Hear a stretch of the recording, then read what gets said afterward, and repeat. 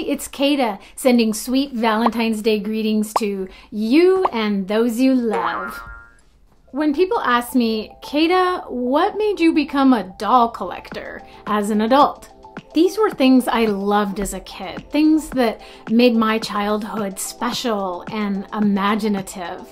Of course, as I grew up and moved on to other things, I let them go. But even though I didn't have them anymore, they never stopped being special and memorable. And now there was like an added mystique to their specialness, like the fog of a childhood memory. And could they really have been as fun and as wonderful as I remember? It never occurred to me that I could have them again. Until it did. So I set out to reacquire my 11 childhood Barbies. Not my actual childhood Barbies themselves, I mean, I wish. I've been buying these one by one on eBay over the last 4 years. Side note, if you think about it, how would I know that this isn't my actual childhood Barbie? I mean, aside from the fact that Mattel made thousands of these dolls all across the world, and my eBay purchases came from a completely different part of the country, wouldn't it be wild if it was my actual childhood doll come back? I mean, the only way I would ever know is by researching the provenance of each doll, but it's mostly just really fun to think about. So in a minute, I'm going to introduce you to the 9 out of 11 childhood Barbies that I've reacquired so far. But first, we're about to add one more. Today, I am absolutely thrilled to unbox a vintage Barbie from 1980, the Golden Dream Barbie. This doll is 44 years old and has never been out of the box. I'm an out-of-box collector, but looking at this doll all perfect inside her box, it's like taking me back to being a little kid on my birthday, and I've just unwrapped the biggest birthday wish ever. As simple as this box is, it's like a classic. And my heart skips a beat just looking at it and having it in my hands. With this doll, the reacquiring of all my childhood Barbies is almost complete. There's still one left to go, the 1979 Pretty Changes Barbie, so hopefully I'll find her one day. But right now, let's give this Golden Dream Barbie some air and introduce her to her new sisters.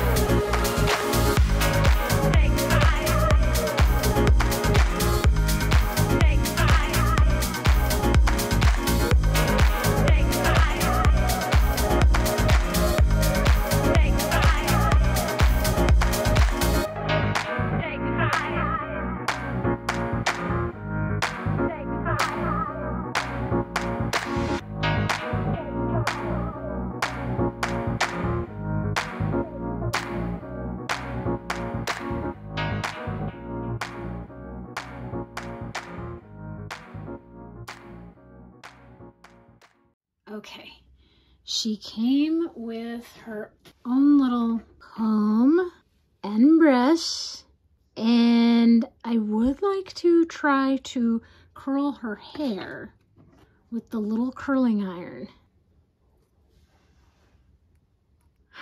Curling iron, isn't that neat? She's got like the quick curl type hair, so it's got strands of like filament in it or something that makes it stay in place. Over time, it gets a little dull. Look how shiny it is right now. Gorgeous.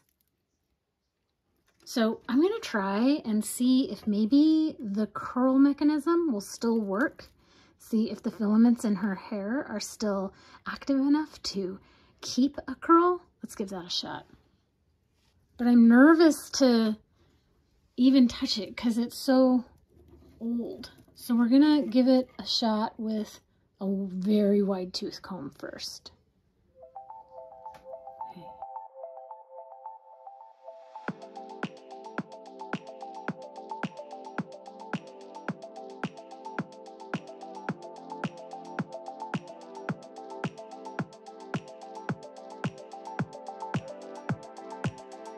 Okay, I have not put any product on it or anything.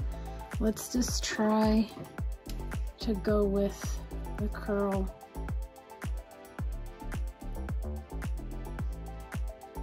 How does this? Does it go this way or the other way? The other way? Let's go the other way. Right? Maybe?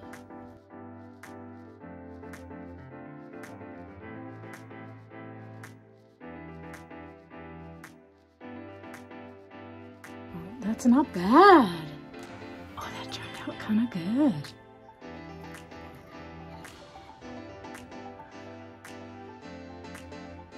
That turned out good. Yeah. Could probably do this side too.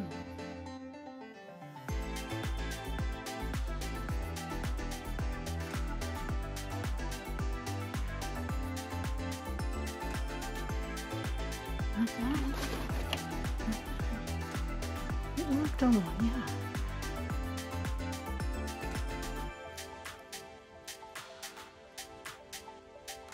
Yeah, I could definitely do some more, but it worked.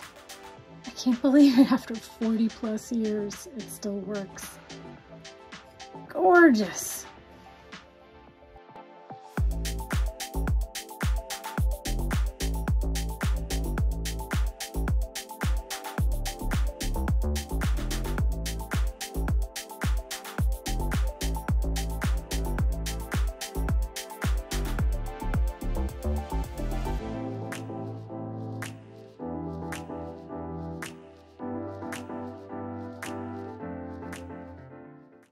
I am shocked at what good condition this doll is in.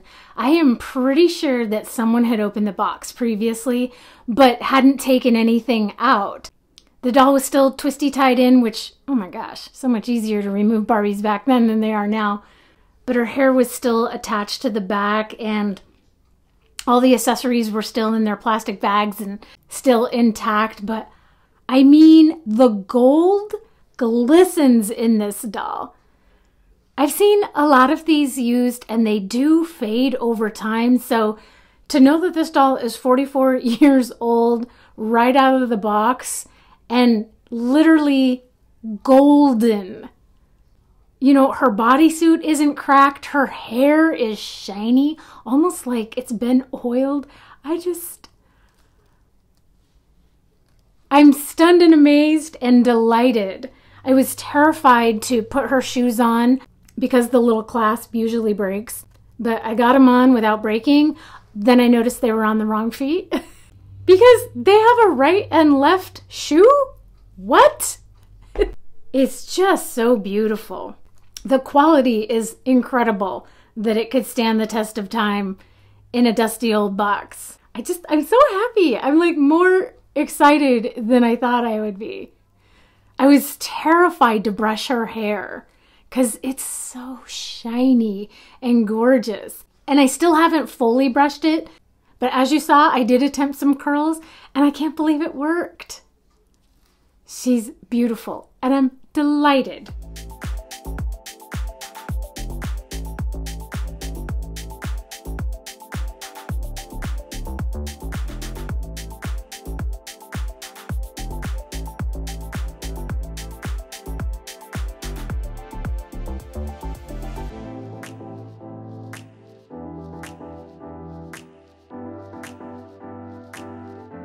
Okay, so now we're going to look at the dolls that I had previously acquired in the order that I purchased them in. The first one is the 1976 Ballerina Barbie.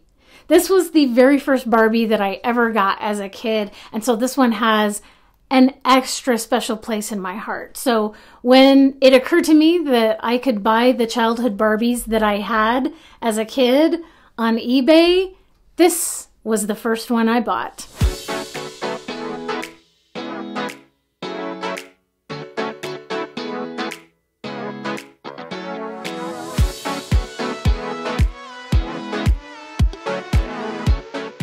This next one is the 1981 Pink and Pretty Barbie.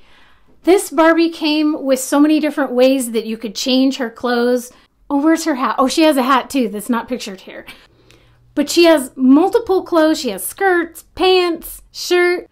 The pink fur. I was all about her pink fur. Something about this Barbie just spoke to me, and I couldn't wait to get her again as an adult. So this is the second Barbie that I repurchased because it had such great, wonderful, good memories for me.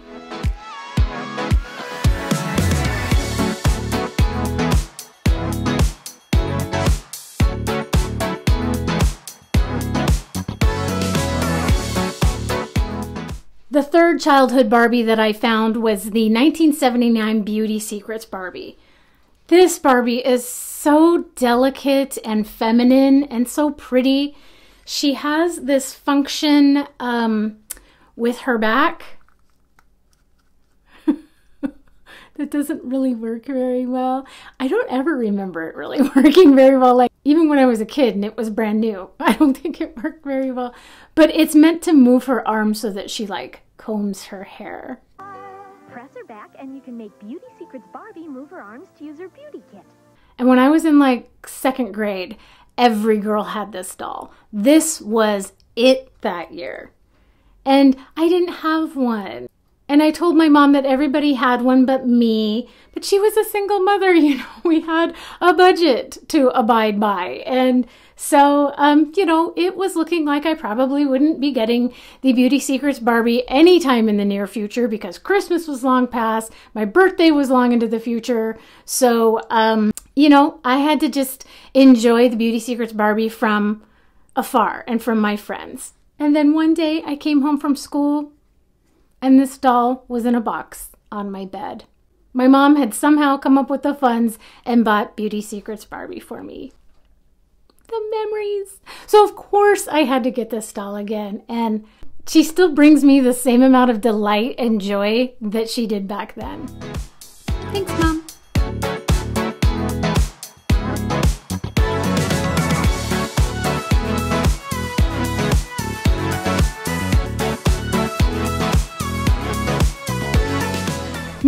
'83, I think, Dream Date Barbie. Oh, this doll is very glamorous and 80s, and what's so fun about her is that you can like undo her ruffle and like put it in other like ways. Give her a giant collar, like have it trail as a train. Much easier to do with two hands. It's kind of a two-hand situation. I believe my grandmother got me this doll for Christmas or something. I can just see my grandmother wearing this back in the day. And plus, with the violet eyes, my grandmother's name was Violet. So it just reminds me so much of Grandma. So of course this doll has a very special place in my heart.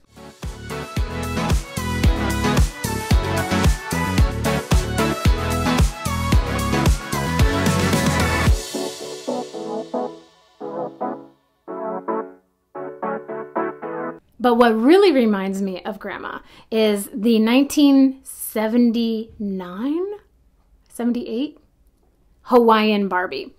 My grandmother was Hawaiian, and she got me this doll because everything was Hawaiian. Look at how pretty and dainty this beautiful doll is. Not her original top. She had this sexy bikini going on. But this is how she came to me, buying her pre-owned, and I love it.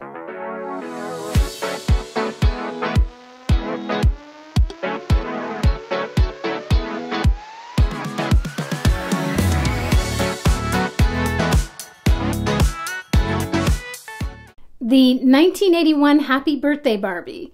Did you know that there's a birthday Barbie, I believe, every year? Like, I don't know when the first one was. I think it was before this one. But I'm pretty sure there is a Happy Birthday Barbie for every year from back in the day through now, I believe. This one is lovely. I always thought her hair was so dated with the curly bangs. And if it weren't in a ponytail, it would be quite the mullet. She's such a pretty girl. She always kind of reminded me of my mom.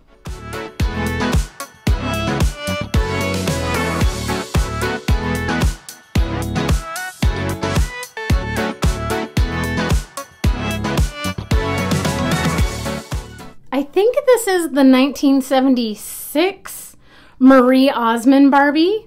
Technically not Barbie, made by Mattel.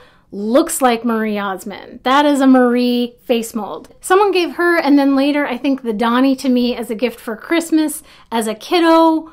This is like the only picture of me with a Barbie in existence from my childhood. To be honest, back then I didn't super love this doll because she didn't look like Barbie, and I thought Marie and Donnie were a little kind of square. but of course now I have all these wonderful childhood memories of this doll, so I had to get Marie. And then later, one of my BFFs gave me for Christmas her childhood Donnie and Marie dolls and all the outfits. I did a video of that and it's so cute.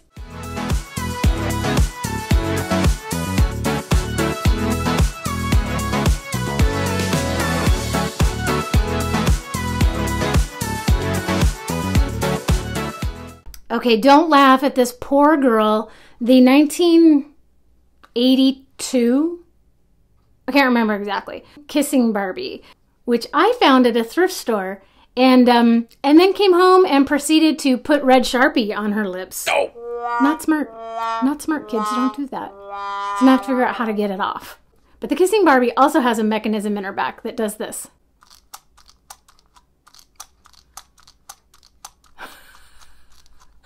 Her head kind of like, at least that was the intention back in 1979 or whenever it was that this doll came out. She's really lovely. Is that the Stacy face mold? Anyway, not the Superstar face, but Superstar era Barbie.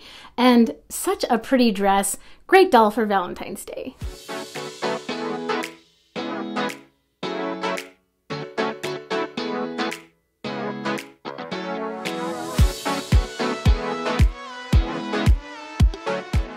And lastly, I think every girl of my generation had a Malibu Barbie.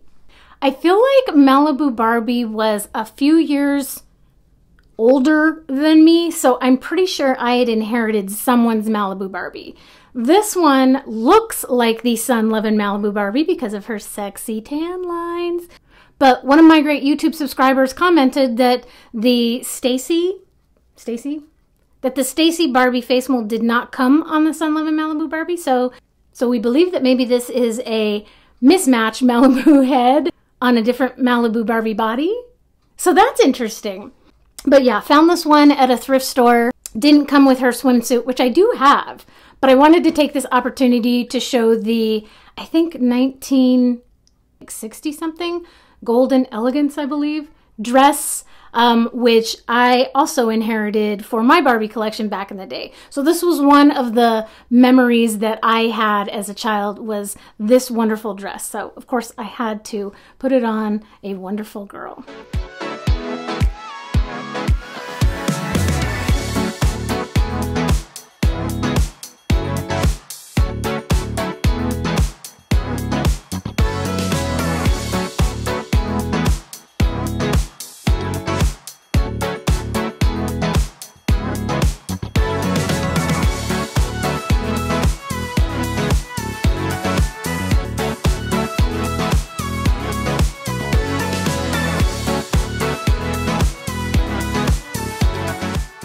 So thank you so much for coming along with me today as I show you the Barbies that meant a lot to me as a child, and especially coming along with me as I introduce the Golden Dream Barbie back into my life.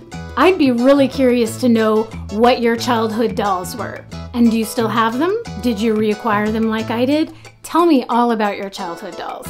And I hope you enjoy my videos, and if you do, please subscribe, and I'll see you next time. Bye! Nostos algos. Nostos algos. Nosto algos. Can I film this, please? Wally? Yeah, I hear ya. My goodness!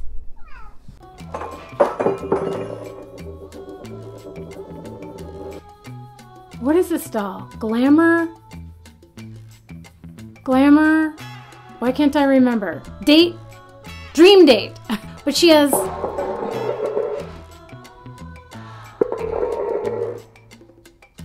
From,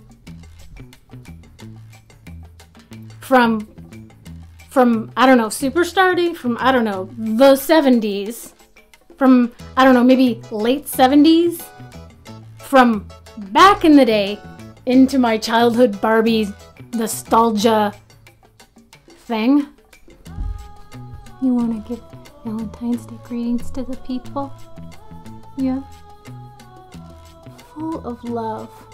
Oh, the Tuxie kitties. Oh, the Tuxie kitties. Oh, the Tuxie kitties. Oh, the Tuxie kitties. Now get your paws up.